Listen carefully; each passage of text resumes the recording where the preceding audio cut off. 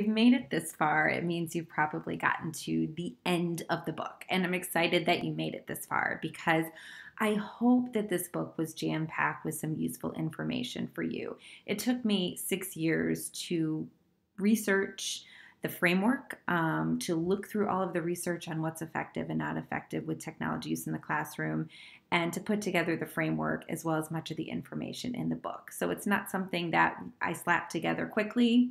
It was very mindful and purposeful, and I thought it was important to get this information out to K-12 teachers who need it the most and often get this information the least. I hope some of your takeaways from this book include not only understanding the elements of the framework and how it's informed by the research, but also some smaller pieces. Like, number one, the tool really doesn't matter. There is no magic snake oil. There is no one cure-all or perfect tool. If you're using the latest and greatest tool, if you're using an older tool, it doesn't matter as far as the learning outcomes. What matters the most is the teacher and the teacher's moves and the instructional choices they're making around the tool. Just like everything else we've done in the history of teaching and learning, we know those good instructional moves, and I hope you'll keep those in mind when you're using technology. I know that I do much more than I ever have before, ever since reading the research. I'm very mindful of making sure that there are opportunities for human-to-human contact and to socialize and to talk through what students are doing with their technology tools, and to make sure I'm not isolating them and assuming that that is good and effective use. And also just really thinking through how I can use technology and leverage technology to connect and to situate learning in everyday life. There's so many different ways to make that happen. And unfortunately, some of the educational apps and resources that we have tend to isolate rather than situate. And so I hope that you took that piece away as well. And finally, asking that question of what's the value added, making sure that that's always there. What is the value added of this? I'm putting a lot of time into this technology piece. Is it worth it? Is it worth the time and the outcomes I want my students to gain from it? And on a side note, I guess I want to mention that it's okay if you design a lesson and it doesn't meet all three E's. I know I have. What I hope you take away from the framework is not that the framework is black and white, yes or no, you use it or you don't, as far as the lesson goes. Rather, it's a guideline, it's a benchmark. It's something to say, I scored about an 8 or a 9.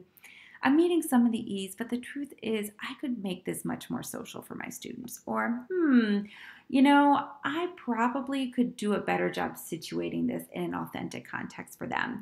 And sometimes adding those elements of the framework don't necessarily have to do with the technology choices you're making, but have to do with the instructional moves around the lesson, pairing students up, bringing in an expert into the classroom to talk to the students about the content that you're studying. Maybe it's possibly just having students do a think, pair, and share or some other instructional strategy together. But that could actually elevate and add value to the lesson as far as the Triple E framework is concerned. So I hope that your takeaway is it's a reminder of the good teaching and learning strategies that we know, and making sure that we are integrating those when we are using technology in our classroom.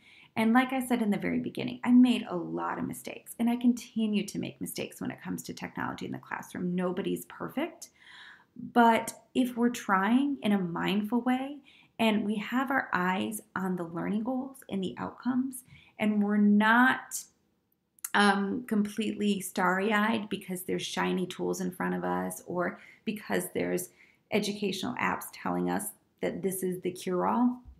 If we can get past that and just remember what the research tells us, I think we're going to have some pretty good outcomes in the end. So I look forward to hearing from you. Please feel free to tweet me on Twitter at @Kolb.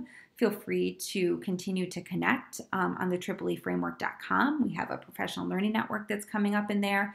And please use all the resources around the professional learning network in the tripleframework.com. They are open source. They are free for you to use. I want teachers to feel comfortable using them and knowing that you can modify and adjust them as needed with my full permission to do that.